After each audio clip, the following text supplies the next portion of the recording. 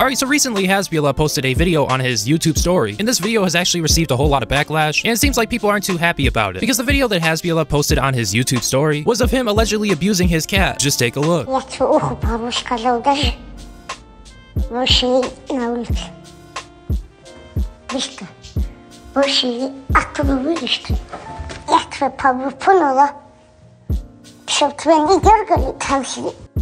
Now, I'm gonna be totally honest with you here. I don't care who you are. I don't care what your beliefs are. I don't care how old you are, what you look like. This is my personal opinion. I don't believe anybody should be hitting animals, especially not pets. Now, okay, if a wild animal is attacking you or something, go and hit it. I don't care. But when it comes down to pets, I don't believe you should be hitting them. You know, say if they did something wrong. But besides my opinion, this is what some other people had to say about this. One person said, why do people like him? Grown men ride his meat. It's embarrassing. He's not funny. Somebody said, WTF. Another person said, this is offensive and needs taking down. Anyone defending it has different values to a real person. RSPCA needs a look weird. What do you think about this whole situation? Please leave your opinion in the comments.